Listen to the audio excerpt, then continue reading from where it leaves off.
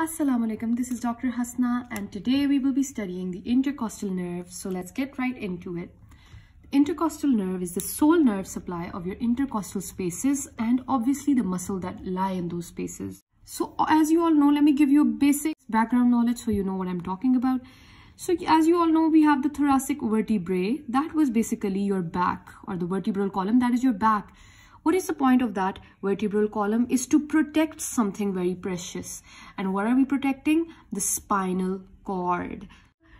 The thoracic vertebrae that we talked about, they were protecting your thoracic part of the spinal cord. So as you all know, these vertebrae had spaces between them. Why did they have spaces? For a structure to pass by. The spinal cord has to give nerves to your body. Hence, nerves need to come out of your spinal cord and supply your body. They come out through the spaces between these vertebrae. And obviously, in the thoracic part of your spinal cord, the thoracic spinal nerves come out. The thoracic spinal nerves are about 12 in number. So T1 to T12 are your thoracic spinal nerves. The intercostal nerve is formed by the anterior primary rami of the T1 to T11 thoracic spinal nerves after the dorsal primary rami has been given off. So let me give you a more in-depth explanation of what I'm talking about. Imagine this is a cut section of your spinal cord. Suppose I'm cutting your spinal cord from right here and we are taking this piece and looking at it from above. What you will see is there will be a dorsal root and a ventral root or an anterior root. The dorsal root carries all the motor fibers. What are the motor fibers? They basically give supply to your muscles to carry out actions.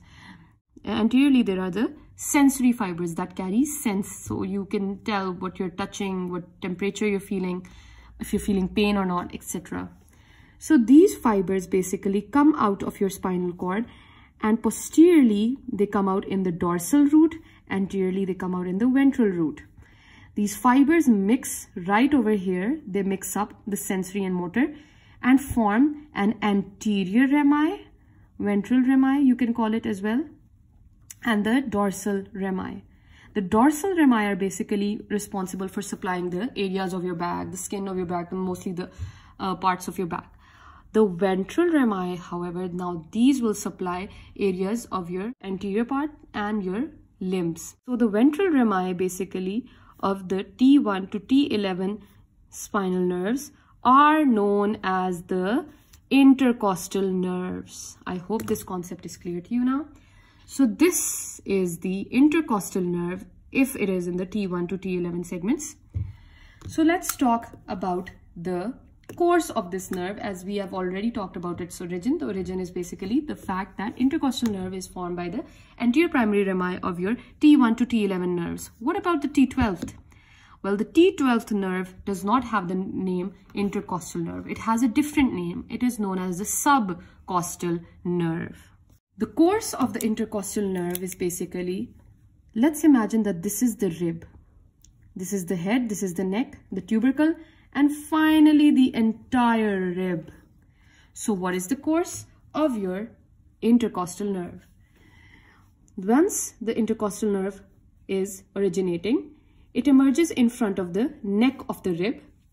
After it comes in the neck of the rib, it enters your costal groove. If you all remember, in the inner surface, in the lower part of your inner surface of the ribs, there was a costal groove.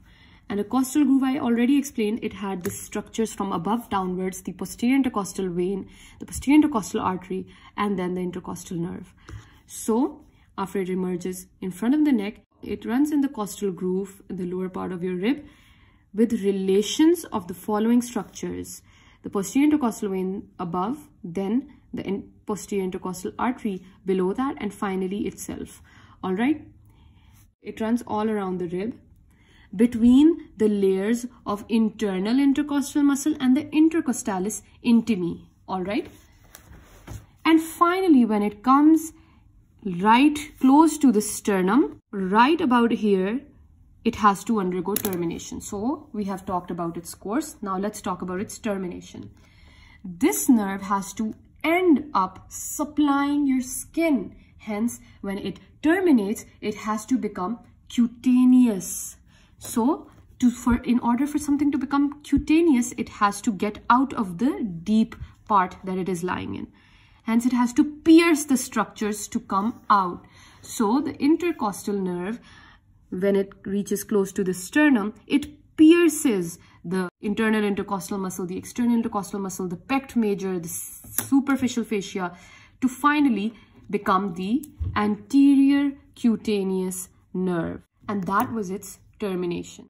Now let's talk about the branches that the intercostal nerve gives. The intercostal nerve gives obviously muscular branches to supply the external intercostal muscle, the internal intercostal muscle, the transversus thoracic muscle, the various muscles in your intercostal space. Apart from that, it also gives a collateral branch that accompanies the nerve throughout. Then we have the sensory branches. Now that is an important topic.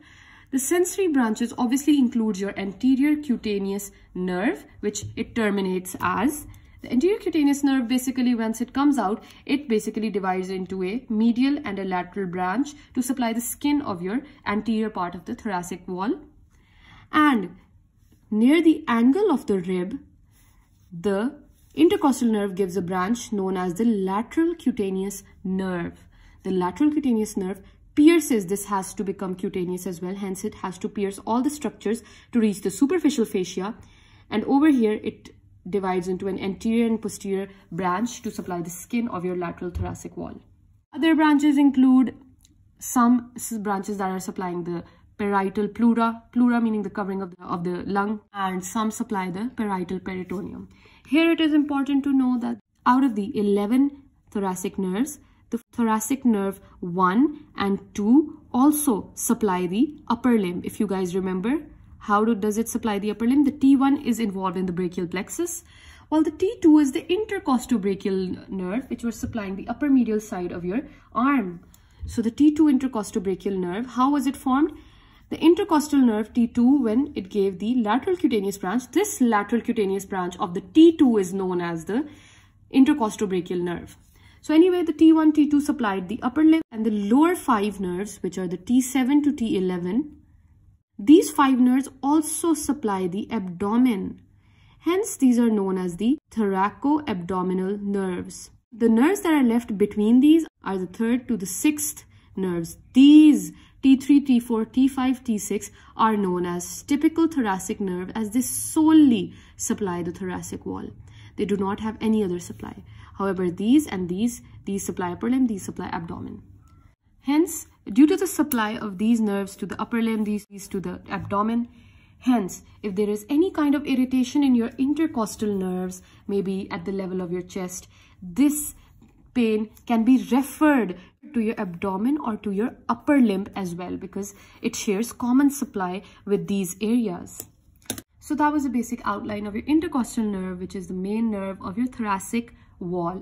In the next video, we will discuss vessels of your thoracic wall. Until then, thank you so much for watching.